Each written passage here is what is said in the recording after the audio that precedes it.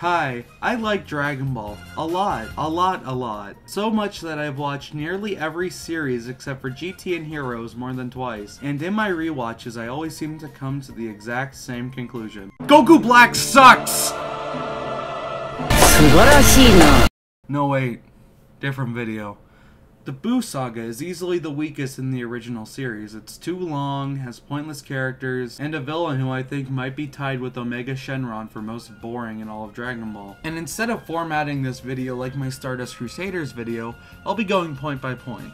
I'll summarize the plot and explain what I like and don't like along the way. I'll do this so you can understand how badly this arc drops in quality. This is the only way I could think to organize my thoughts in a productive manner. So this video is probably going to be long, so grab a snack, a drink, and a pillow to punch as you scream at your monitor, because chances are this video will piss you off. Let's go! Part 1. The Great Saiyan Saga.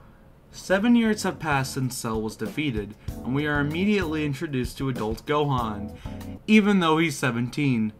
And I actually like him a lot. I like that his goal is to become a scholar like his mom wanted, and I like his empathy. As Gohan is going to school, he sees an armed robbery taking place, and knowing that these guys will kill in order to get their way, Gohan decides that he must do something. And I love this because it's a clear contrast from his father. Goku does fight to protect lives, but often only that of his friends, while Gohan fights because he feels like he can protect everyone, which is pretty neat. So the Great Saiyaman is born. And I love it. I love how goofy it is. Honestly, it brings new life to the character for me. I mean, I honestly don't understand why this character gets so much hate. And on the way, we get introduced to Videl Satan. Yeah, that's right. That's how I'm gonna pronounce it, because I don't want to get demonetized in this video. The daughter of best boy, Mr. Hercule, who takes it upon herself to protect the world like how she thinks her father did. I really like her. She's a brilliant foil to Gohan's innocent and goofy nature. I also like that she's one of the few female characters in the franchise to seek out strength. And I'm talking about DBZ, so these two don't count. Sorry, Caulifla. But upon learning Gohan's identity, she realizes that both of their fathers have won the World Martial Arts Tournament, and she challenges him to a fight there. But first, she wants to learn how to fly, cause who doesn't? And once again, I just love her character. Both Videl and Gohan realize that they have a crush on each other. It's always fun to watch. And as a bonus, we also get the only explanation of how Ki works in this mini-arc. Jesus Christ, Toriyama, wait till the last second to explain how your characters can do things. But whatever. Another thing I like is how Chi-Chi is characterized, at first as a concerned mother who was worried that the city girl will steal her son away, but then learning that her sons are happy when she's around, and oh wait, I said sons. I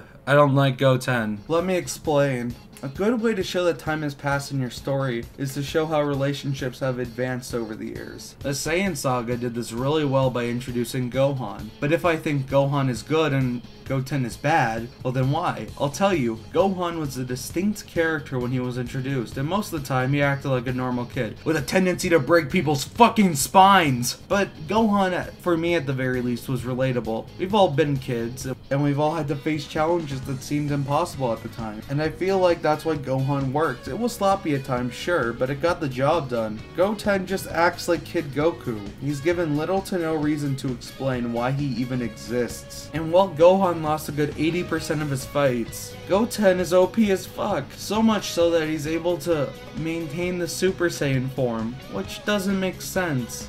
And what makes less sense is that he got the form when he was sparring with Chi-Chi. What?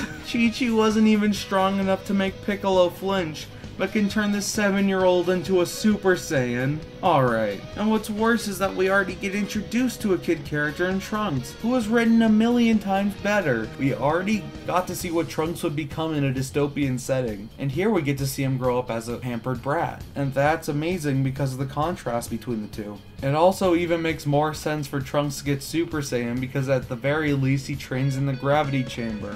And I have a very specific problem with how transformations in general are handled in this arc, but I'll get to that later. So with the power of flight under her belt, Videl decides to start her own training, and at the same time Goku explains to Gohan from Otherworld that he will be coming back. Gohan is overjoyed and tells all of Goku's friends, including Vegeta, who wants to fight him again. Big surprise. And they all prepare for the tournament. What could possibly go wrong? Part 2. Everything goes wrong! kind of. The gang meet up at the tournament, and Goten has his one good scene. Goku freaks out about Android 18 and Krillin being married, which, side note, I genuinely wish Android 18 played a bigger role in this arc. Her no-nonsense attitude would have made a nice contrast to everyone else, but whatever. They eat a lot of food because comedy, I guess, and then they meet this guy. His name is Shin, or the Supreme Kai if you're a filthy American, who might actually be the most useless character of all time. But we'll get to that later. Shin warns the gang about these two bald guys with sick tats, named Spopovich and Yamu, who are definitely up to something. They're going to tattoo Mr. Satan. But without further ado, it's tournament time, and I'll only cover the relevant fights because I don't want to waste your time with pointless analysis. I'd much rather waste your time with rants about a show that stopped airing 20 years ago. Hercule shows the crowd an accurate depiction of the Cell Saga, and Goku is the only one who appreciates this work of modern art. Fight 1, Goten vs. Trunks. It's established that they finally made a kids edition of the tournament, probably after receiving complaints that a child could fight a grown man in the tournament. Goten and Trunks both easily make it to the finals because of course they do. So the fight, for the most part, is pretty standard, with the boys clashing over and over again. I mean, I like these parts where like they shoot back to Videl as she realizes that she's completely outmatched because, well, if she can't even follow the movements of children, what is it going to be like fighting these adults? Probably pretty bad. So then we get to this point where Trunks starts firing ki blasts, and Goten tries to retaliate but can't do it, so Trunks bans them. And I actually really like this moment because it shows that while Trunks is a brat, he's still willing to stand up for his friend. I honestly wish we got more moments like this. Anyway, the fight's pretty standard with some shenanigans going on, with Trunks inevitably winning because he cheated. Just like his dad! Kind of, not really. His dad doesn't really cheat. Fight 2, Piccolo vs. Shin. Alright, so let's talk about the adult tournament for a second. See, that's funny, because we're actually going to be talking about the adult tournament for the rest of this segment. I'm so smart. This is the first fight, which it isn't a gag fight. So I haven't talked about Piccolo yet, and that's because this is the first time he does anything in this arc. So allow me to quickly explain that Piccolo is the contender for biggest badass of all time. He almost killed Goku, took a hit from Nappa like a champ, went toe-to-toe with Frieza, and beat the shit out of Android 17. He has been shown time and time again to be just as strong as the Saiyans. And that's why this fight pisses me off. This could have shown us what Shin was made of. Apparently he's about as strong as Cell, but we never get to see it. And more importantly, we're told that Piccolo has been training for 7 years and we never get to see it. Piccolo literally looks at this guy, shits himself, and forfeits. What the hell? My guy has been done dirty, and I wish I could say things get better later, but I'd be lying. Fight 3, Videl vs. Spopovich. Aw yeah, time for the fight everyone remembers. Side note, I really love the title of this episode. It's just all like, yup, this is the one where the teenage girl gets beaten up by a muscular dude. A round of applause for whoever decided that title. Alright, so Videl is eager to prove herself to Gohan, because she feels outclassed in every way. The exact same feelings Spopovich used to have. See, this is an often forgotten fact, but Hercule is in fact a martial artist, and originally got his title of world champion because of his skill, for the most part. The final match of the tournament that Hercule won was Spopovich versus Hercule, but Spopovich had been experiencing the side effects of food poisoning at the time, allowing Hercule to win easily. Enraged by his loss, Spopovich found a man who could give him power beyond his wildest dreams. Goldie Roger! Yo! No, it's not him. But anyway, he got immense power and became a D-list character. Oh well, what you gonna do about it? But my point being that Spopovich is a monster of a man, and this fight shows it. Every attack Videl throws at him is easily deflected and punished by a powerful blow. Seeing someone that he cares about dearly get beaten to a bloody pulp, Gohan becomes enraged and almost interferes, but Goku stops him, and Gohan can't do anything to stop the destruction of the girl he loves. I like this fight. I love that the thing that Gohan is consistently used to win fights over and over again, being his rage, can't be used to save Videl. Dragon Ball doesn't really use unique situations like this, because characters are usually able to interfere when things get badly, but you know, nice change of pace. But yeah, I actually really like this. Alright, 4, Gohan vs. Kibito. So you probably noticed that I haven't talked about Kibito once, and there is a reason for that. Anyway, this fight fucking sucks. It's another non-fight, but instead of Gohan refusing to fight, it's Kibito, who's like Shin's bodyguard or something. So Kibito asks Gohan to go full power, and Gohan's like, "Are you sure, bro? I'm like a maximum Saiyan." And Kibito's like, "Dude, you look like a Power Ranger that got lost in the closet." Enraged, Gohan activates Super Saiyan 2, and is going to kill Kibito. But then out of nowhere, Yamu comes out of nowhere and sucks Gohan dry with the vacuum cleaner. It's never really explained how they do it, but whatever.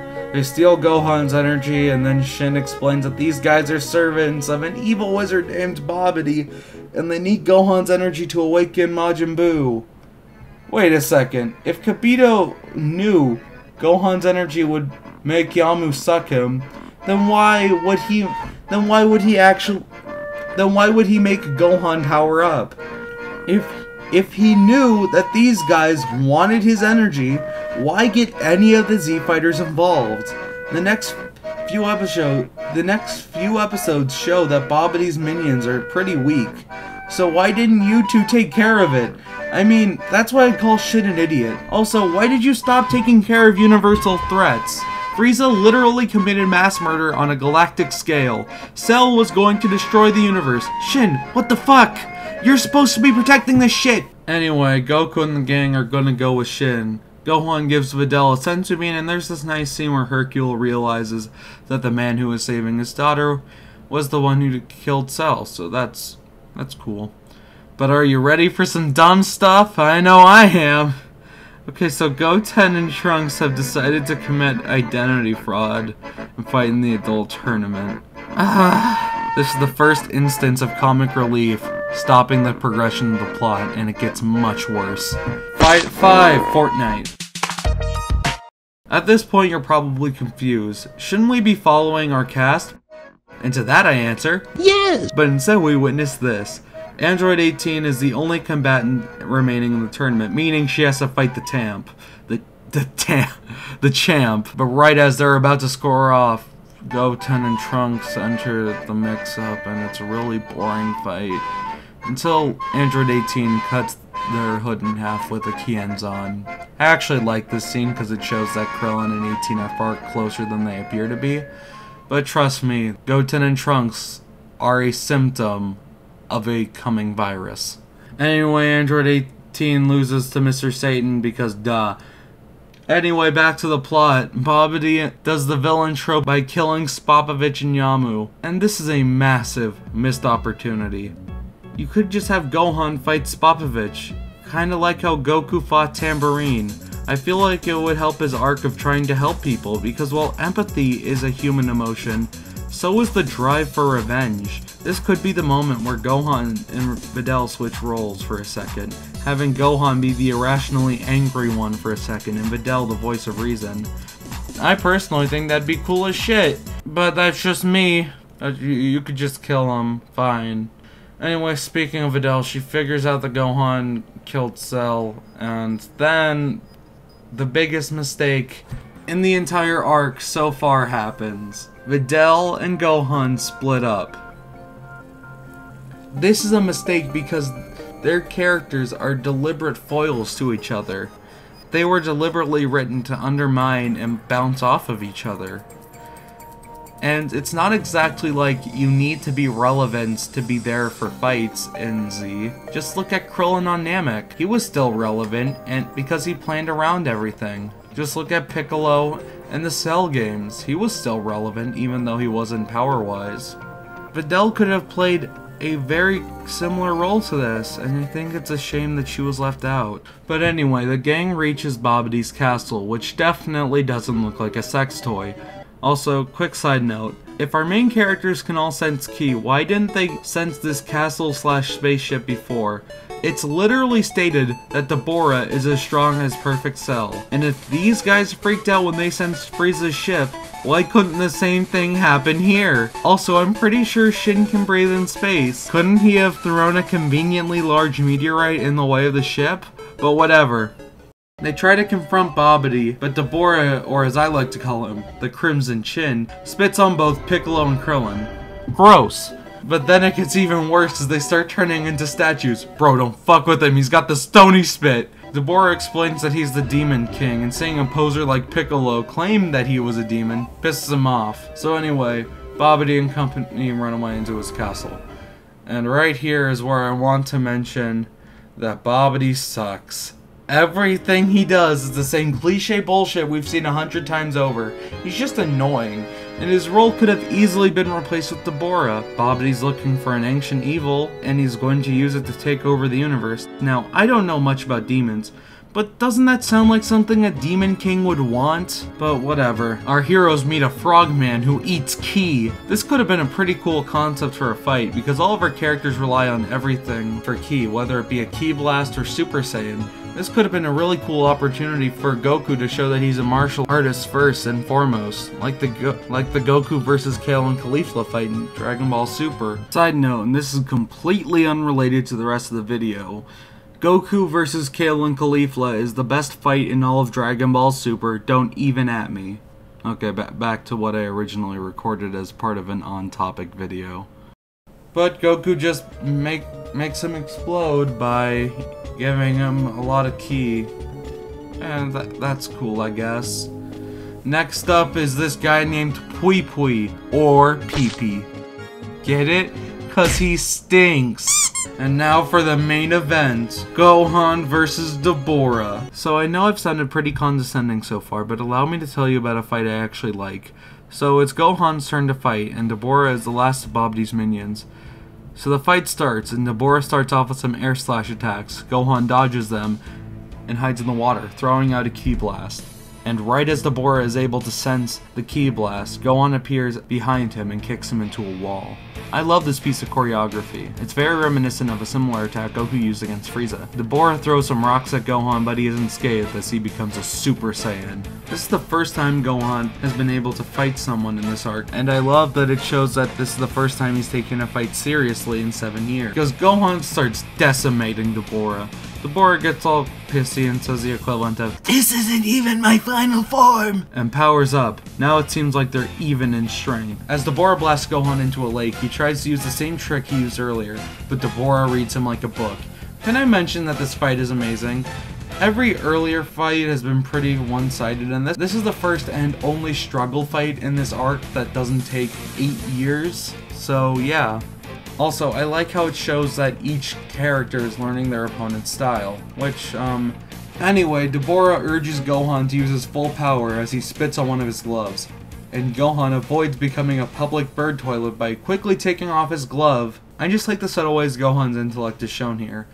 He already saw what Deborah's spit can do, and by having him take off his glove, it shows that he pays attention to detail. Again, it's nothing massive, but it's a nice touch. They continue their brawl as Deborah tries to get the upper hand by summoning a sword, and Gohan narrowly dodges getting his head chopped off. Now Gohan's strategy changes to that of being agile. As Deborah slices the scenery around him, this seems to work well enough until Gohan gets cornered and has to break the sword himself. And then out of nowhere, Deborah gives up. What the fuck?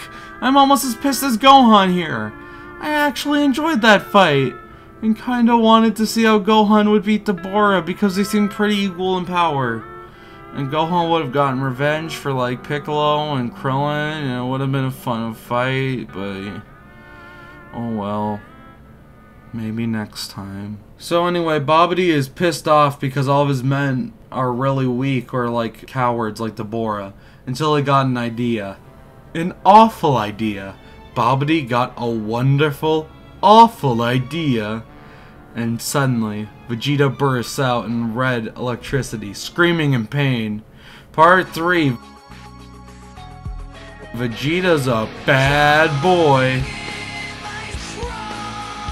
Why did I write that? It's revealed by Shin that Vegeta is being called to Babidi's side, his strong need to prove himself against Goku being the reason for this. Vegeta has constantly been one-upped by Goku, and now Babidi is offering him the power he'll need to defeat Goku. Vegeta is unable to refuse despite how painful it is for him. I like how Vegeta falls to evil once again. Throughout the arc, we've consistently seen Vegeta's anxiety that he won't be able to settle the score with his rival, but now he's accepting this offer. And I also love this because it continues the theme of the series, progression through struggle. Each time a character has reached a new peak of power, they have been shown struggling for it, which makes it feel earned. In contrast, the villains don't work for their power. Frieza was born with godlike strength, Cell gained his power by absorbing the androids, and now Vegeta has gained this power through Babidi. I love this not only for the theming, but it also makes sense for Vegeta's character. But anyway, Vegeta asks Babidi to send them back to the tournament ring, and they are. Goku immediately tells Vegeta that he needs to cut this out because they need to stop Babidi from awakening Majin Buu. Vegeta doesn't listen and blows up some of the spectators. Oh shit. Vegeta is taking this shit seriously. Hey, it's me, future me. While I was editing this video, I completely forgot to mention this moment in the script that always irritated me about Majin Vegeta. So while they're at the World Tournament, there's this moment where Vegeta essentially explains why he's doing what he's doing, which isn't needed because we as an audience already know, because A, his entire character is based around fighting Goku, but B, because he already told us. And I don't know if this is exclusive to Z, if it was removed in Kai, or if it was even in the manga, but there's this one moment where Shin asks Vegeta, why is he doing this? Because Shin is dense, as we've already established. So Vegeta talks about why he hates Goku. These include beating him, which Goku never did, making him a good guy, which, no, if you were a good guy you wouldn't be blowing up people, and lastly, saving his life. And I get that it's not really supposed to make sense because Vegeta's full of pride at this moment, but if I just replaced all of that with this clip from Beauty and the Beast. Dismissed, rejected, publicly humiliated. Why, it's more than I can bear. As a joke, it would get the same point across. And what's worse is that we already know what he's doing. It also led to this dumb clip. I'm sure you've already heard it. Meaningless, huh? What do you know of meaningless? And I feel like that's unneeded, especially because later on in the Goku versus Vegeta fight, we get a better explanation as to why Vegeta hates Goku, which we've already established several times over. I kind of feel like Toriyama needed to have a reason for Vegeta hating Goku, but he hates Goku because Goku is a nobody who consistently one-ups him. You don't need to make anything deep around that. So I don't understand why they felt the need to recap all of this if we already know it. Especially because all you basically need is Vegeta to blow up the crowd and for Goku to say, "Stand back, I got this." That's it. So yeah. Babidi tries to control Vegeta to kill Shin, but Vegeta refuses, only wanting to fight Goku. So Goku tells Shin and Gohan to stop Buu's resurrection. Goku and Vegeta meet in combat to finally settle their score. This fight starts and they both reach Super Saiyan 2? What? Okay, remember when I said I had an issue with how transformations were handled in this arc? Well, this is an example of why. The reason why Super Saiyan works is because of the fact that it represents being pushed to your limit. For Goku, it symbolized that some people aren't worth saving. For Vegeta, it reaffirmed his cockiness, and to him at least, it proved that he was right. And for Gohan, it represented maturity, that he finally realized that he had responsibility as one of the strongest beings in the universe to protect not only himself, but the ones he holds dear. And Super Saiyan 2 worked for Gohan because he realized that he needed to weaponize the rage that had saved him time and time again into one unstoppable force. See, in Dragon Ball, transformations for our characters have always been intrinsically linked with their character growth, which is why I feel like they shouldn't have access to this form. The only one in this fight who has grown in character is Vegeta, and Goku hasn't. And you could show a fight between a Super Saiyan 2 Vegeta and a Super Saiyan Goku, but something tells me that that wouldn't be that satisfying. The problem gets much worse later on, so let's just put a pin in it for now. As for the fight, I know I'm gonna piss some people off, but this fight sucks. There isn't anything interesting to watch here, just a standard below average Dragon Ball fight. Hell, I'd argue Goten vs Trunks is a better fight, because at least that fight characterized Trunks in a fun way. But it doesn't work here because, well, the only thing that's characterized here is that Vegeta's evil now. Which, the first fight did way better. Compare this to Goku and Vegeta's first fight. Both of them were put to their limit trying to stop one another. I especially love the beam struggle because of what it represents. Vegeta, the prince, strikes down to show the fact that he will do anything to put people in their place, whilst Goku, the farm boy, strikes up to show that he doesn't care who you are. If you mess with his friends, he will push himself to the limit to stop you. And I love how at the end, both of them are crippled. And I love that the only reason why Goku survived was because of the friends he made along the way. Their first battle was really good. This is nothing more than a waste of time. Every single scene is recreated over and over again. Vegeta grapples Goku. Goku breaks out with his immense power. Beam struggle. They get thrown into mountains over and over and over again. It's just nothing. Anyway, let's get back to Gohan and Shin. To no one's surprise, they failed horribly. I'm sorry, what else do you want me to say? Also, Goten and Trunks show up for some reason, and at last, everyone's worst fears come true as the tomb of Majin Buu opens. Heh, that rhymed. Part 4, the Majin Buu Saga. So, as you're wondering, yes, it is about 30 minutes into the video, and I am only beginning to talk about the pink bubblegum monster that is the main villain of this arc. Hope you enjoy! I'm gonna stop. So Buu is awakened and he's this guy. I actually love his design. I like his little cape. It reminds me of kids playing superhero. Buu is just a guy who likes candy and will kill people to get it. And right now, that's all he needs to be.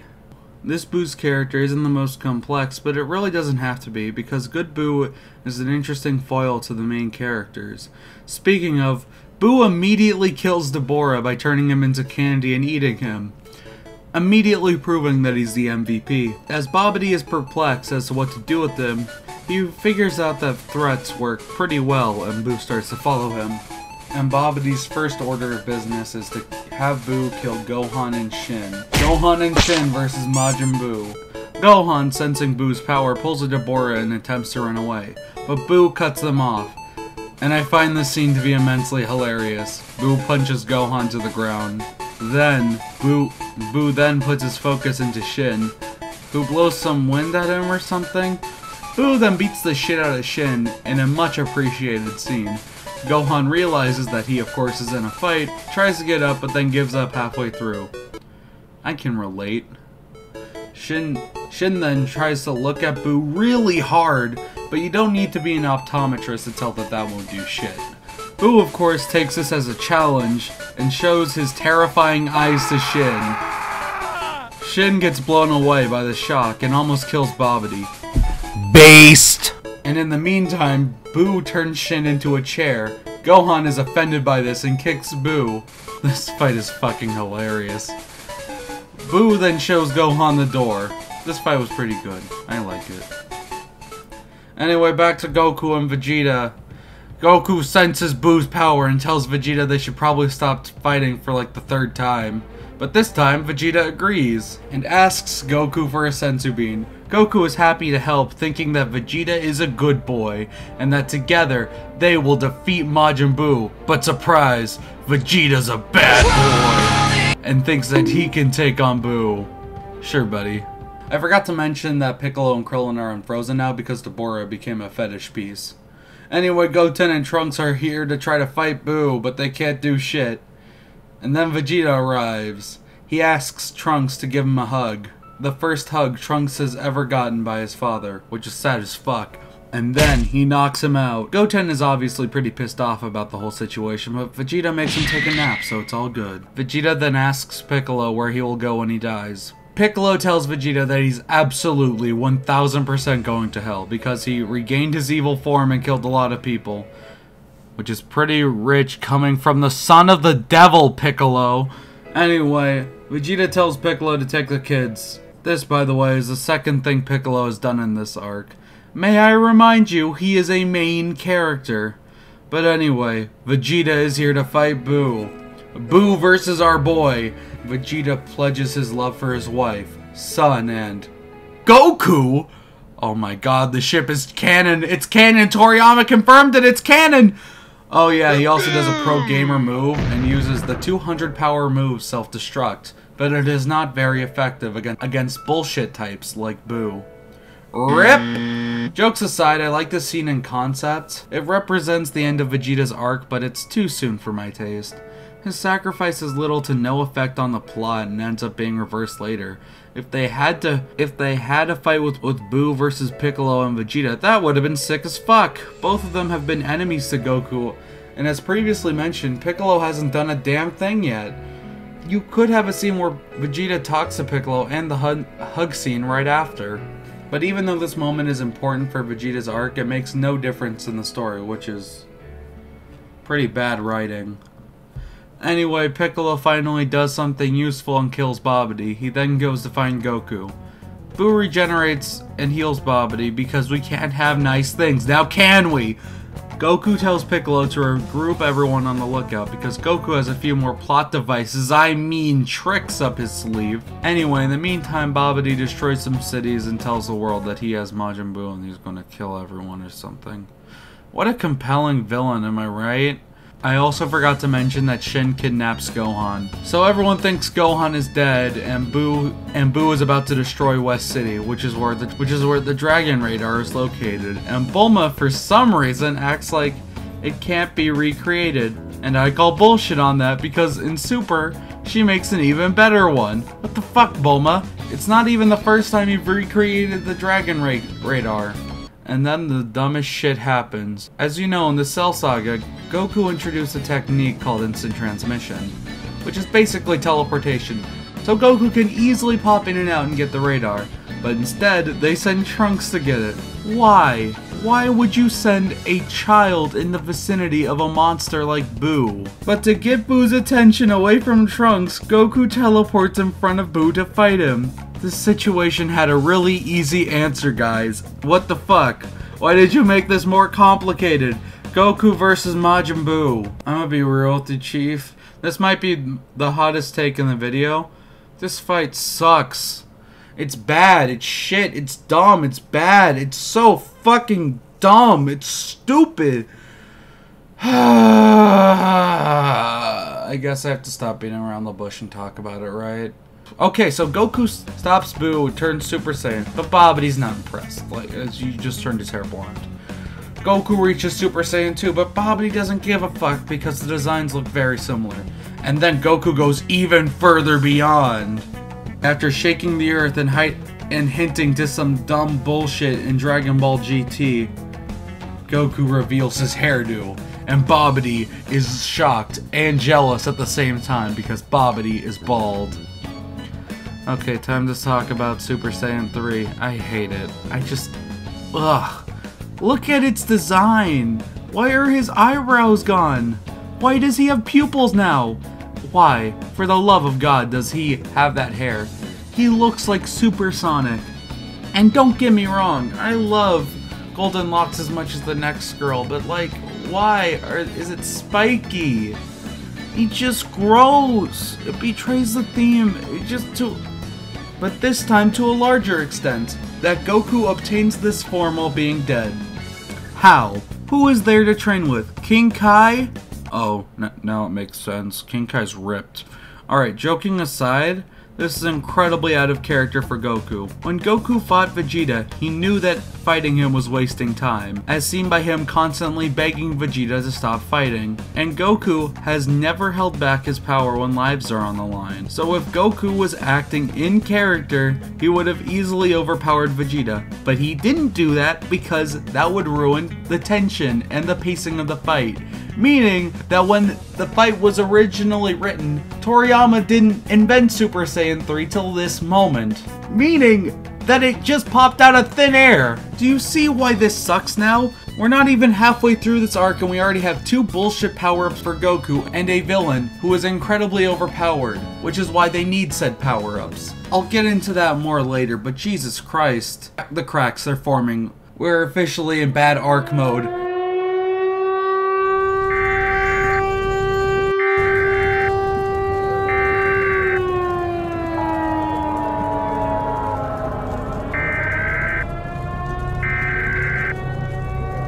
Also, why the hell does the Saiyan race have so many secret transformations? They got fucking Ozaru, Super Saiyan 2, Super Saiyan God, Super Saiyan 3, Super Saiyan 4. Like, what the fuck? So anyway, Trunks gets the thing, and since Goku fought BUU, instead of getting the radar, he only has 1 hour left on Earth. Also, I'm gonna talk about the fight a little bit. It's just bad. It's not interesting. Boring. It's kind of dumb. It's not good. It's not good. Anyway, Goku only has an hour left, and he teaches the fusion technique to Piccolo, so Piccolo could teach it to the kids instead of like teaching it to anyone else. But you know, it's fine. It's fine. It's fine. Anyway, the fusion dance is. So here's how the fusion dance works. Both people have to be equal in power and do the pose exactly correctly. And then they can only be fused for 30 minutes. It's pretty wacky and random, but okay. Goku leaves his kid in Piccolo's hands. Huh. I got this really strange sense of deja vu. BUU proves he is the MVP by finally killing Babidi. Finally, a villain I can relate with. Anyway, everyone on Earth is kind of shitting themselves over the fact that yet another super-powered alien thing is fucking with Earth. And they send Mr. Satan to deal with it. Also, BUU builds a house. At last, you have the vision to find my house! I feel like that's just an important detail. Alright, now time for the fight of the century. The World Martial Arts Champion! Versus the Pink Boy. This fight honestly is the most intense one yet. Mr. Satan tries everything. Punches, kicks, he even pulls a Marshu and tries lamp oil, rope, bombs. But nothing works. The champ is unable to hurt BUU, and BUU can't bring himself to fight back due to Mr. Satan's overwhelming aura. But then BUU befriends Mr. Satan because Mr. Satan gives BUU candy. Alright, we've finally done it. We've reached the best part of the BUU saga. And after this it gets really bad. I don't want to talk about it because it's really bad, but I have to because I made this video. But let's just focus on the here and now. So BUU shows Mr. Satan his house, and they end up becoming friends almost instantly. Mr. Satan teaches BUU about Earth, humanity, and animals, and BUU promises not to hurt anyone anymore, as a sign of trust in his new friend. They even tame a stray dog, and right as Mr. Satan is going to break the news that he has befriended the monster, it would seem that the true monsters are only a few miles away. A hunter named Von Zant, I'm not calling him that, I'm just going to call him Blonde Boy, has noticed that there's a bounty on BUU's life, and with his partner Smithy they show up, and everything goes to hell. Seemingly for fun, the blonde guy shoots the dog. I won't let you get away with this!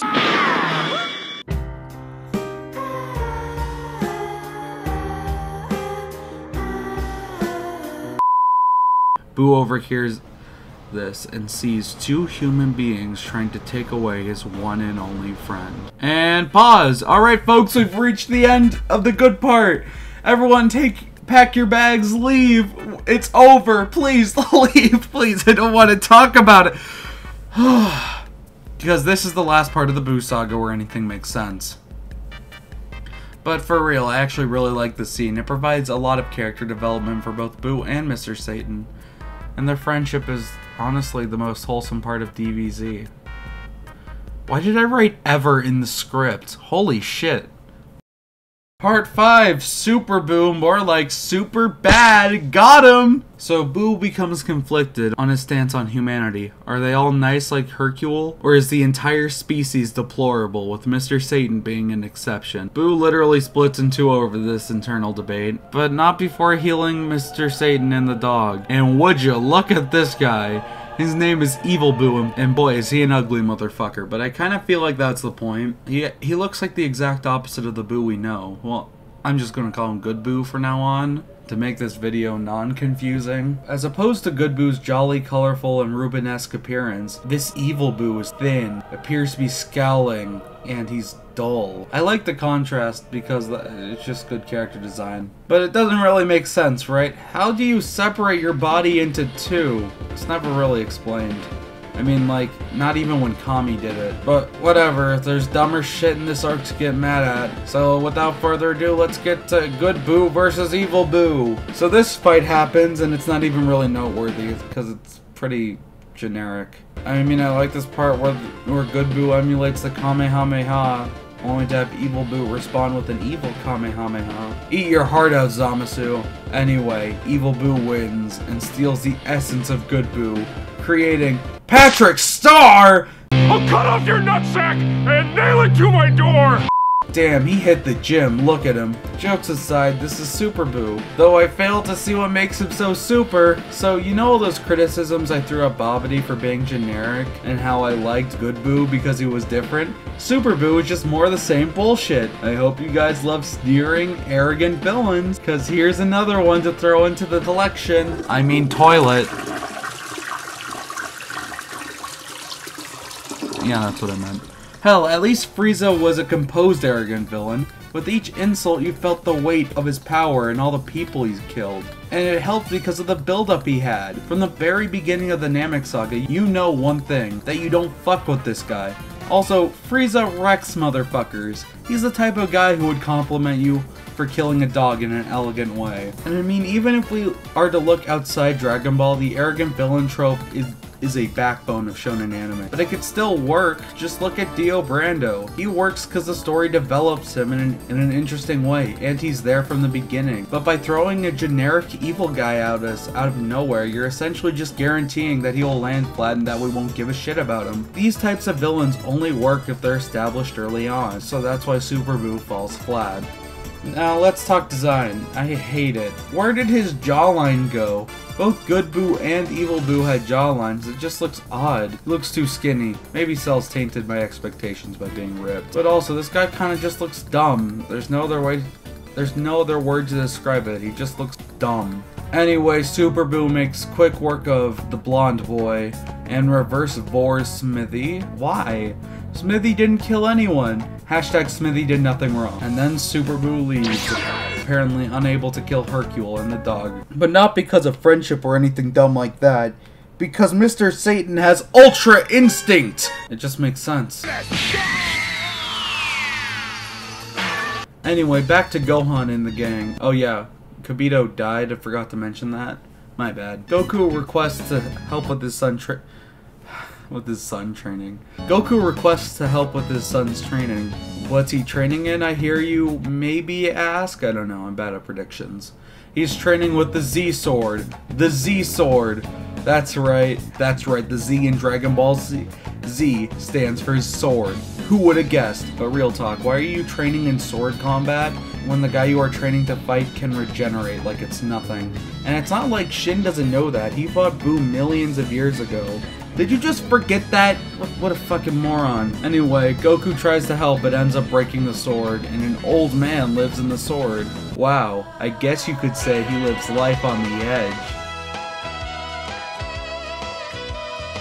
Alright, enough with the sharp comments. I have a point to make. Oh shit, those puns were unintentional. Or pun intentional. Ah! But anyway, this guy's literally just Master Roshi, but worse. At least Master Roshi had a heartfelt relationship with his students. But here, it's just the same joke over and over and over and over. Oh, fucking kill me, please. Speaking of shitty comedy, oh god. I'm not strong enough. Part 6. I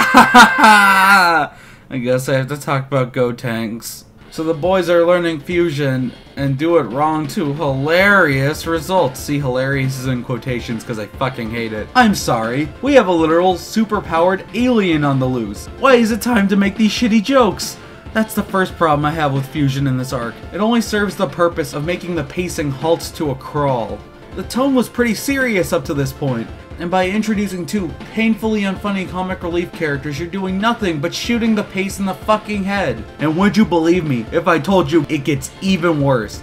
Thankfully, Piccolo saves the day by throwing these two morons into the Room of Spirit and Time. Fuck you, that's what it's called. Once again, Piccolo proves himself a hero in front of his friends and family. They will never doubt his wisdom again. With the bad comedy out of the way, we can finally focus on— oh fuck, he's here already! So Piccolo, the smart strategist, thinks of a way to get BUU off of the lookout. He has a brilliant idea. He tells BUU to kill every single human on Earth.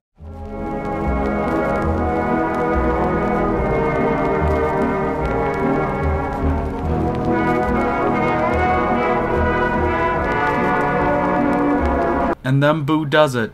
Once again, Piccolo proves to his friends and family that he is a menace to society and should never be taken seriously. And now we get to everyone's favorite part of the arc, where everyone sits down and waits. Remember the good pacing? Jesus Christ, it seems like it was here a century ago. BUU is waiting to fight Gotenks. Gohan is waiting to be trained. Piccolo is waiting to be relevant. Yeah, that's why I watch Shonen. To watch people sit and wait for hours on end. Kill me. But anyway, the Room of Spirit and Time opens, revealing the worst character in Dragon Ball history. Gotenks has entered the chat. Jesus Christ, where do I even begin? So this fucker, after learning everyone just died, just casually decides to fly around the planet. Might I ask, the fuck? This kid is half Goten, right? So why is he acting like an apathetic asswipe? He acts like a cocky piece of shit, and once again ruins the tension with his shitty comedy. It's not funny, just annoying. It's annoying as fuck. And you'll see what I mean when we get to Gotenks versus Super BUU. Alright, just gonna adjust my chair, drink some water, because I'm gonna scream a lot.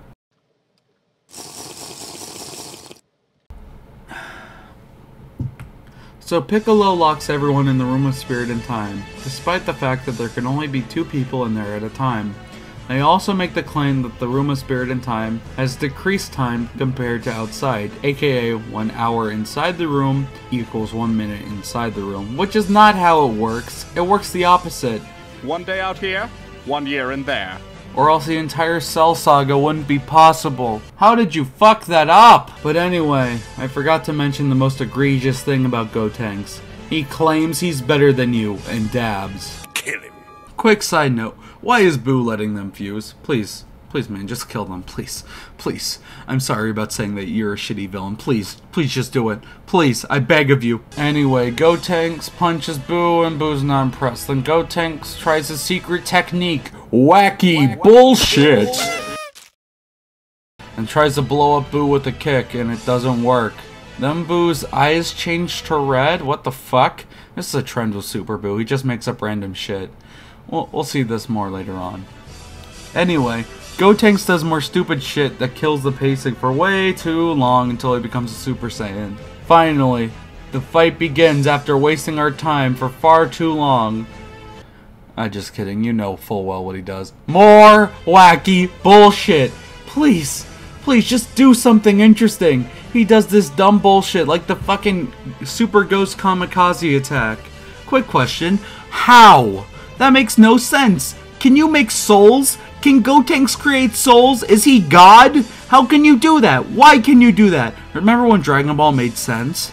Remember when characters had believable abilities and shit? And it gets worse. It gets so much fucking worse.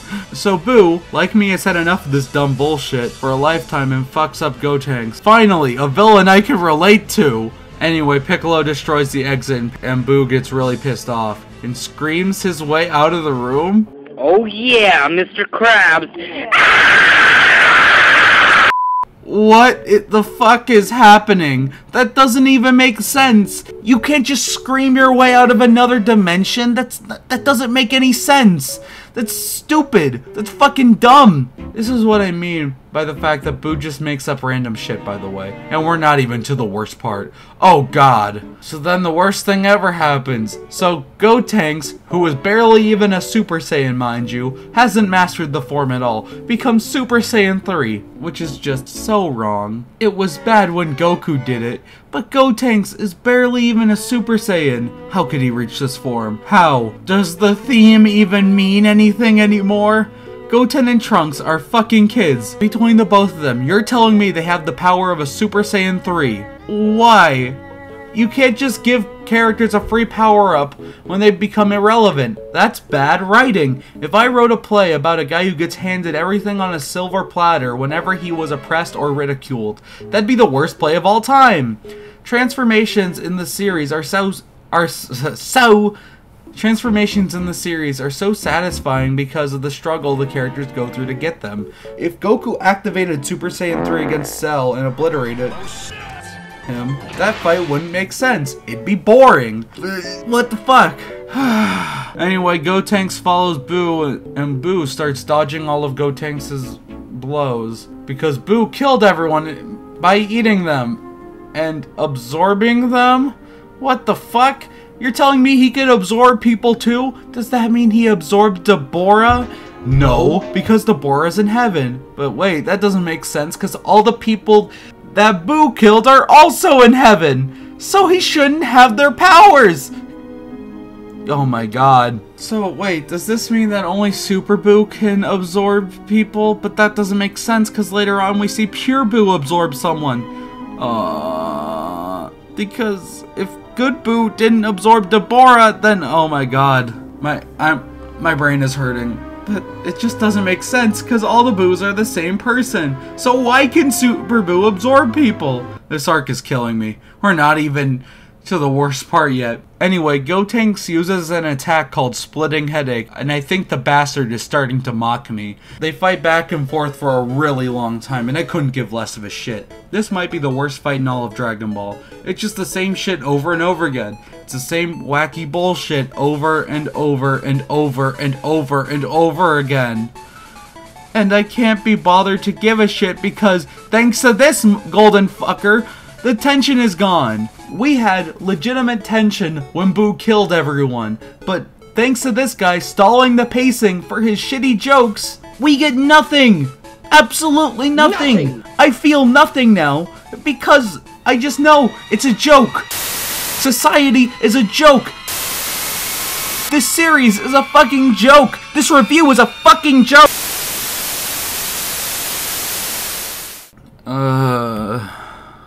Sorry about that. My head hurts a lot. Alright, anyway, on with the review. So anyway, Gotenks destroys the lookout and Piccolo is pissed about it because it's like where he lives. But like Piccolo doesn't really have any time to talk because he's responsible for the extinction of the human race. I'm sorry, we need to talk about something that bothers me immensely. Part 7. Look how they mess with my boy. Look, this next part is going to be hard for me to talk about without sounding like a rage-induced fangirl, so sit tight. Piccolo was one of the best characters in the series, and I can't even begin to explain this next part without you understanding that. Piccolo was born as the spawn of basically the devil, and when he was introduced, his first goal was to finish his father's work by killing Son Goku. But when the Saiyans arrived on Earth, Piccolo realized that he needed to team up with Goku to make sure his world wasn't destroyed. And through that, we see what makes Piccolo work, the fact that he's able to put his life on the line for the greater good. During the Frieza saga, he allowed himself to get pummeled to buy some extra time for the Spirit Bomb. Even though he was introduced as evil, he was given empathetic traits. And this works because of his friendship with Gohan. Gohan made Piccolo realize that he isn't a monster, that he could in fact be good. And throughout the following sagas, he would remain a powerful character, holding off the likes of Cell and Android 17, showing that even though he didn't have any bullshit transformations, he was still relevant. And I need you to understand this before I explain to you that Piccolo in the BUU saga has some of the worst character assassination I have ever seen in my entire life. Piccolo starts out by doing nothing. Then against Tabora, he does nothing. Even though I joked about it earlier, this could have been an amazing opportunity to show how far Piccolo has come. He was able to match Android 17 in power, and we never really see any proof that he grows past that. Never, in any of the fights in Z, does Piccolo ever prove that he is relevant after Android 17. And the culprit of this is none other than my favorite rant piece, Gotenks. Piccolo is given the task of training Goten and Trunks, and that's it. He never gets to fight BUU. All he does is train this annoying piece of shit. Imagine the Piccolo who defeated Android 17, who tried everything in his power to keep Earth safe. That Piccolo wouldn't just sit around and wait for the same lazy, boring, and annoying joke over and over again. The Piccolo we see in the BUU saga is a joke. He's not a character, he's a plot device to make sure Goten and Trunks get trained. And after everything, he's just a walking, talking reaction shot. He's an utter disappointment in every way imaginable. And this hurts the most for me because Piccolo used to be my favorite character. The way he became a hero in every sense of the word while also having problems with the main characters was unique, and his strategy was unparalleled. And to see him as nothing more than a punchline is immeasurably disappointing. But not as disappointing as Part 8, Gohan. So, hotshot, you want to Majin Buu? F you. No, I wanna you. Ugh, I'm getting too old for this. Oh yeah, you knew this was coming. When you clicked on this video, you knew this was gonna happen. Let's get into it. So anyway, back to Gohan. This old guy says he could give Gohan a free power-up free of charge. It's just gonna be some more, you guessed it, wacky bullshit. This is so wrong. Stop the stupid bullshit. Also, Gohan getting a free power-up is dumb. At least on Namek it correlated with his increased confidence. Here, Gohan is only getting a free power-up because the plot demands it, and it only gets worse. Also, am I the only one who finds it incredibly contrived that Gohan not only found 2 people to train with who could make him stronger than BUU, but in breaking this sword, found a guy who could make him so incredibly powerful that fusion becomes irrelevant. Seriously, think about that. What the hell? Anyway, Gotenks loses against BUU, and BUU is about to kill them, but Gohan comes out of nowhere and I kid you not, calls Super BUU a retard.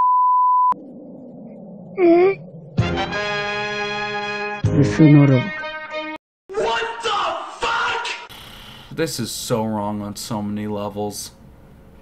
The Gohan we are introduced to in the beginning was an empathetic good boy, the kind of guy who would break up a fight. This is wrong because Gohan would never do this. He even starts acting cocky as he fights BUU. This is so incredibly out of character. This Gohan has been shown to have the exact opposite traits, and this new form is not earned. This is a more powerful form than any other Super Saiyan form, but it isn't earned. So remember the Swabovich fight? Remember where Gohan couldn't do anything? This could have been his arc. His arc could have been about controlling his rage, the thing that saved him time and time again. What if the old Kai can only grant this form to people who are calm-minded? Then, this fight against BUU would have made BUU realize that Gohan becomes weaker when he's angry. You could have BUU mock Gohan, and right as Gohan is going to lose, Videl would contact him from King Kai's world, telling him that she is alright and that he needs to focus. Then you could have Gohan kill Super BUU and bam, you have a good arc for Gohan. He learns to be a better hero by abandoning his Saiyan traits and becoming fully human. Bam! It isn't perfect, but it's better than just getting another by-the-books Dragon Ball transformation. This is the worst mistake of the arc. As many of you know, Gohan was intended to be the main character of this arc, but angry fans demanded that Goku returned, so Toriyama made Goten, but they still wanted Goku. So Gohan got this, a way that would push him out of the spotlight so his dad can return. He got a shiny paint job, and he acts like Vegeta now. Is that what you wanted? Is this the Gohan you wanted? Did you want to see the sweet, innocent boy who would make friends with a literal demon man call someone a retard? Is that what you wanted? Jesus Christ, who the hell wrote this? Frank Miller? Hey, it's me, editor me again. I told you you'd hear from me again. Anyway, as I was editing this video, I came across the common belief that it's okay for Gohan to act like Vegeta now because he acted like Vegeta against Cell. Now, okay, so before we address how dumb this is, let's just break down what Gohan was going through in the Cell games versus what he's going through right now. Okay, so in the Cell games, he is confronted with the fact that he is the only one alive who can stop Cell, and if he doesn't, everyone will die. His dad, his mom, his other dad, everyone will die. No one will live. Cell will kill everyone. So that causes him to snap, and once he does, he becomes overwhelmed with power. And it takes the death of his father, yes, the death of his father, for him to realize that acting like that is bad. By the way, the father that he had recently spent a year with. I cannot stress this enough. These two people, even though they are the same person, act very differently. This Gohan was young and thought he was weak. So when he got this burst of power, of course he's gonna act like an arrogant little shit. He had basically been told by himself and by everyone else that he was weak and pathetic. This Gohan has gone through that experience and should know that acting like an arrogant little shit wastes time. So no, it is not justified for Gohan to suddenly act like Vegeta. It is not. I'm sorry. I know you've already typed it out. I know you've stopped watching the video by now. But no, it does not make sense. Anyway, listen to what I recorded before I decided to do this little rant. Sorry. Bye-bye. Do you want to know why Gohan doesn't do anything in GT or Super? Because of this moment right here. Because after this, his character was so destroyed that the writers didn't know what to do after that. Do you embrace Gohan's arrogant side? No, because that's not fun to watch. Or do you regress him back to the Saiyan saga, which is character regression. So that's why he doesn't do anything. Can you see why I'm angry at this arc now? Over 30 minutes into this video? Gohan could have been so much more, and that's why when I watch this fight, I feel nothing but disappointment. Super BUU versus Gohan. So Gohan arrives, and he just beats up BUU. And as I said before, he acts like Vegeta now. Because this isn't a Gohan fight. This is a Vegeta fight masquerading as a Gohan fight. Vegeta fights always end the same way. Him cockily picking apart his opponent only for him to get stomped. And because of this, because Gohan needed to be shifted into a Vegeta, his character has been killed. Ultimate Gohan was the worst thing to ever happen to him. Anyway, time to stop talking about how much I hate how Gohan was handled in this arc. And time to start talking about Super BUU again. Oh god. So BUU realizes that he's more fucked than Your mother.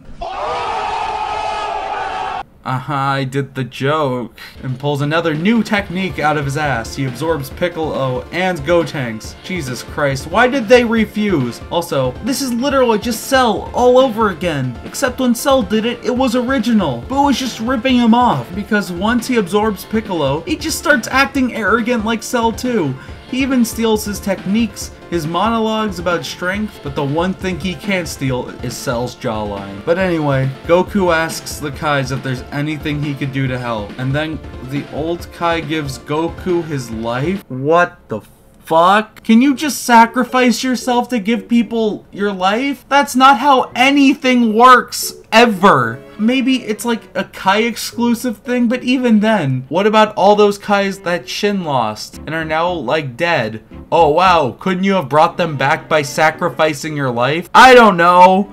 What the fuck is this? I mean, if you could sacrifice your life for other people, what the hell is the point of Dragon Balls? And I get it, being dead sucks, but you're a Kai. It's not exactly like you're going to do much anyway. Then Shin gives Goku these Patara earrings, which confuse people permanently, and it's different than the fusion dance because say you're at level 9 and you wanted to fuse with someone at level 2. If you used Patara earrings, you would become a level 18, but if you wanted to use the fusion dance, you would have to lower your power level to that of 2, so thus your fusion would only be a 4. You see, it's better. So Gohan is getting his ass kicked, and Goku shows up to give Gohan the earring, but Gohan doesn't catch it and gets absorbed. A lot of people hate this moment, but I just can't care anymore. Also, is it really that surprising that Gohan failed to catch it? Do you honestly think Goku played any games of catch with Gohan? But anyway, now, Buu has a jawline. Is there anyone who could defeat his power? And oh shit! Tien shows up! He's gonna fuse with Goku? Holy shit! Imagine the Kiko Kamehameha! It'd be so powerful. No one could survive. It would have limitless power. Oh, Tien dies. Rest in peace, sweet prince. I hope you finally buy Chaozu a happy meal in the next life. Anyway, Goku has limited options. He knows that his only hope is to fuse with the champ. Such a being would be unstoppable. Imagine the wrestling matches. But Toriyama realizes that that would be too overpowered, so he decides to bring back Vegeta. So together, they make the best fusion ever. Don't even at me, Vegito. Yes, that is how I spell it. Part 9, I actually kind of like this part. I know that's weird considering all the ranting and the fact that this video is called Why the BUU Saga Sucks, but I actually like this part. So, as I mentioned, I really like Vegito. He has both Vegeta's arrogance and Goku's empathy. I also like his getup. He looks like Mario. Alright, time for Super BUU Tanks, Gohan, fuck it. Super BUU versus Vegito. I actually like this fight, because it's funny without killing the pacing. To be clear, I don't hate comic relief characters, far from it, but when said characters ruin the pacing of the story being told for a shitty joke, it makes me feel like you're wasting my time. That's why I don't like Gotenks, and that's why I like Vegito. First off, Buu gets his ass kicked without any character assassination. Nice. Vegito is toying with Buu, but he's also not wasting time, and he's also trying to find a way to save everyone that Buu has absorbed. And even when he gets turned into candy, he's still a badass. Ah, the sweet taste of vengeance. And then purposefully gets absorbed to save his family. This is why Vegito is cool as fuck and why Gotenks sucks. So once Vegito gets absorbed, he infuses into Goku and Vegeta. I actually kind of like this part though. This is the only time these two have interacted without wanting to fight each other, and I actually really like it. I love Goku's stupidity and hopefulness, contrast with Vegeta's arrogance and Napoleon complex. I also like Vegeta's fear of worms, it's amazing. Eventually they find all the people that Buu has absorbed, except for Krillin, Android 18, Bulma, Videl, Yamcha, but whatever. Anyway, Super BUU starts to fight them inside his head, which sounds pretty stupid, but it's actually a pretty fun fight. Super BUU versus Goku and Vegeta. This is fun because Buu is basically invincible and they have to find out cool ways to hurt him, until Vegeta threatens to steal away Good Buu, who is the source of his power, kind of. So Goku and Vegeta take out everyone out of Buu's head, and without the power of Good Buu, Super BUU dies. Yay, we did it, gang! He's dead! And what is born in place is Buu's original form, Pure BUU. It's a better name than Kid Buu, so I'm using it. Anyway, Pure BUU blows up the Earth, along with everyone still on it, except for Mr. Satan, of course. I would have a problem with this, because we literally just spent the last few episodes trying to save these guys, only for them to die, but I forgive it because this next fight is the only fight I like against any Buu form. So yeah. So anyway, Goku and Vegeta are transported to the world of the Kais, and Pure BUU follows them because he can teleport. How many powers do you have? Alright, time for the fight I like. Pure BUU versus Goku and Vegeta. So Vegeta shows some amazing character development by letting Goku fight Buu on his own. Goku powers up to Super Saiyan 2 and fights Buu, who is sleeping, but then wakes up and starts pounding his chest like a gorilla. Goku doesn't waste any time in trying to destroy him, but Buu regenerates and laughs at him. I actually really like Pure BUU, because he doesn't talk, and he's evil as fuck and enjoys killing people because he's just a force of death. Like, look at this dude's smile. you could tell exactly how many people he kills. And I just love that, like, nothing matters to him. He just thinks that killing things is the most fun thing in the world. And you don't need any monologues to show that. Just, like, look at this dude's fucking face. Or, like, later when he beats the shit out of Vegeta and starts laughing at him. It's actually pretty scary. You know what, if you ask me, we should have just had this guy from the beginning. No stupid BUU. No fucking bobbity, just pure BUU. That would have been amazing. I would have liked that arc. This video wouldn't have even existed. But anyway, BUU starts beating the shit out of Goku, with Goku only being able to retaliate every once in a while. Anyway, BUU shows off his stretch abilities by moving his foot through the floor to try to kick Goku. I really like this fight because it does a great job of making Goku feel outnumbered, even though he's fighting one guy. Everything he throws at BUU is easily countered, to the fact that he has to use his most taxing form, Super Saiyan 3. And when he does, Vegeta shows even more development by actually complimenting Goku. BUU and Goku clash again and again, but this time it's BUU who is outmatched. Super Saiyan 3 is just too much for the little guy, and eventually he has to resort to making multiple copies of himself just to Goku's strain. But this doesn't last forever, as Super Saiyan 3 takes its toll, because it's just pretty much a useless form. Goku falls down due to exhaustion, but now it's Vegeta's time to shine. So the plan is to use the Namekian Dragon Balls to wish back Earth and all the people on it, and to give Goku his energy back. But Vegeta has to buy some time for that plan to work. Vegeta powers up to Super Saiyan 2 and BUU starts beating him up, but Vegeta gets up over and over again. He isn't gonna let this little gumdrop beat the shit out of him again. He actually also kinda scares pure BUU, and 3 wishes later Goku starts charging the Spirit Bomb, but it seems like there isn't much life left in the universe for it to work properly. So Mr. Satan calls out to the people of Earth to lend Goku his energy. The Spirit Bomb grows to the size of a meteorite as Goku throws it. He wishes to fight BUU again, but you know, without everyone dying next time, that would be preferable. The people of Earth have given their energy to Goku to kill the being who had killed them. Which is why I always debate people on who killed Kid BUU. Goku didn't kill Kid BUU. We killed Kid BUU. I mean pure BUU. God damn it. I can't even stick to my own rules. So yeah, I actually liked that ending. I like how the Spirit Bomb killed pure BUU, because he is pure evil after all. So naturally, it should kill him. I really like the ending, and I just wish that I didn't have to suffer through the majority of this arc to get to it. And let's just pause for a second. See, originally in the script, I wanted to end things here, with an overall rant about why these parts didn't work, but then I realized that I skipped over something crucial. I skipped over the end of it all.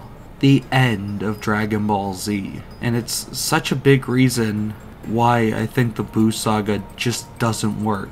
So let's talk about it. Years have passed since the defeat of Kid BUU, or Pure BUU as I called him originally, and Vegeta's had a kid. Goku is basically by himself, well, with Chi-Chi. Again, Goten is like 20 and still has nothing going on for him. Trunks is basically just himself from the future, taking away all the traits I liked from him. And Gohan and Fidel have a baby, which is a change I actually like. The World Martial Arts Tournament is coming again, so they decide, just for old time's sake, to have one final bout. And then they see him, a kid with a similar power level to Kid BUU. And Goku immediately recognizes him, and in their fight, Goku tries to aggravate him to get him to show his power, and through this they become friends. Goku then takes this kid, goes off to train him, and that is the end of the series. Might I ask, what the fuck?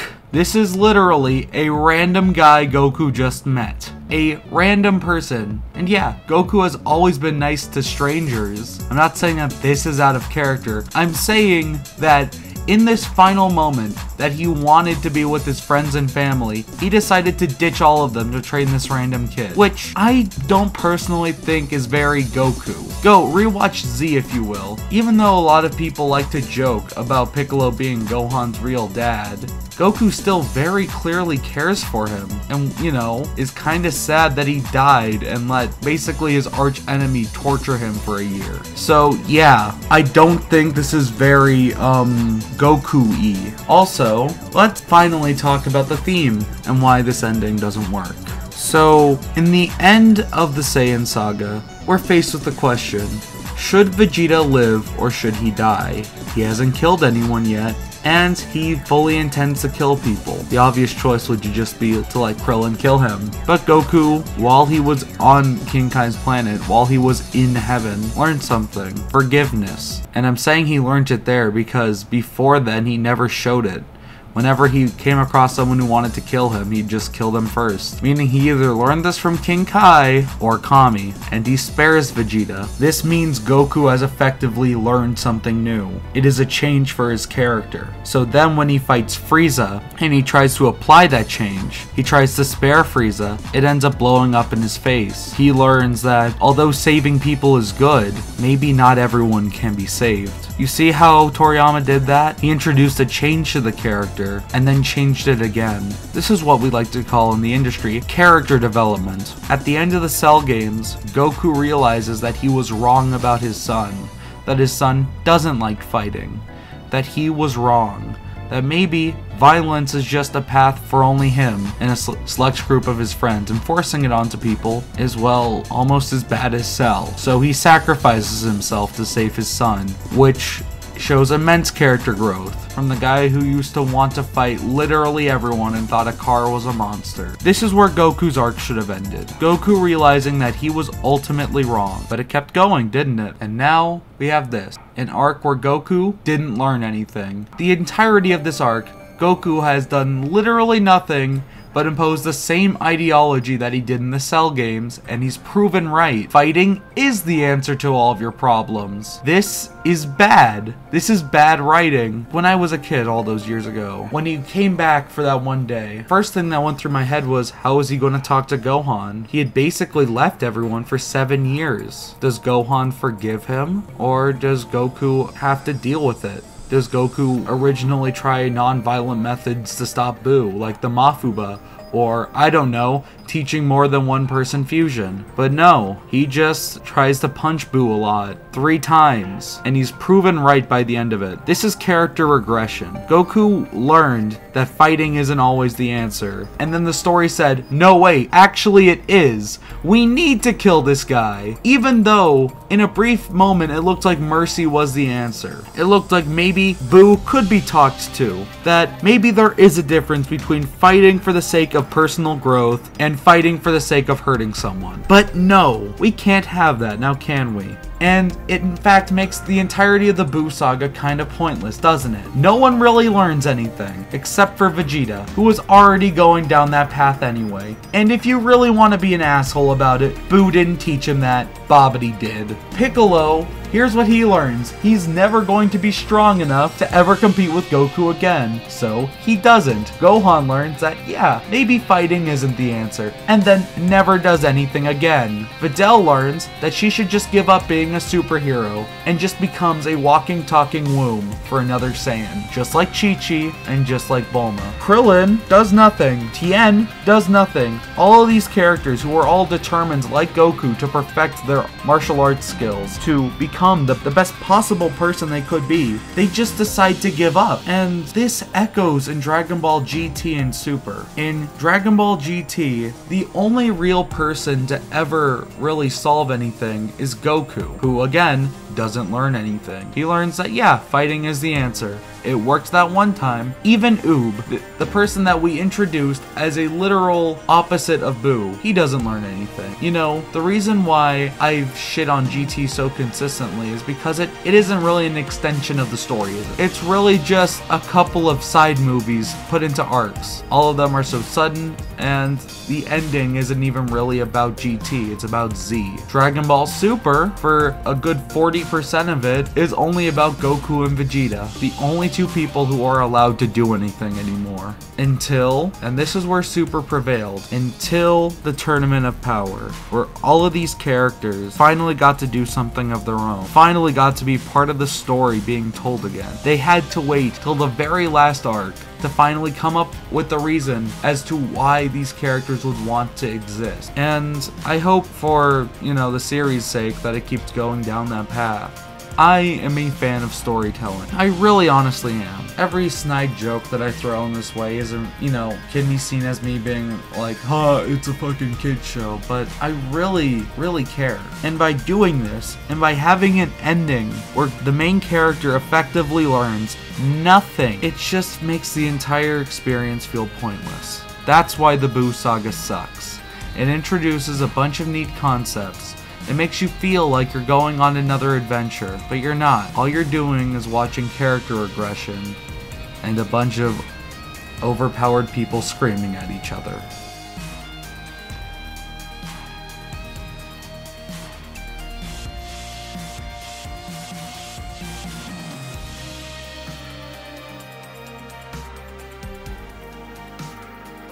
So yeah, if you enjoyed watching this video, like, comment, subscribe, the YouTube thing. If you like my style of editing, thank you. I put a lot of effort into it this time. And if you like the BUU Saga, tell me why. If you think I was wrong, don't hesitate to comment. If I overlooked something that you really like, then let me know about it. And if you want me to see me review any more Dragon Ball properties, I might do it in the future. I'm not against it.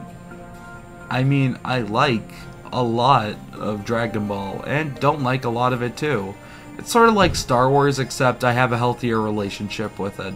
So yeah. Anyway, this has been me, person with the bad username.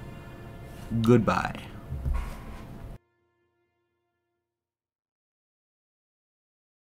Ugh, I'm getting too old for this.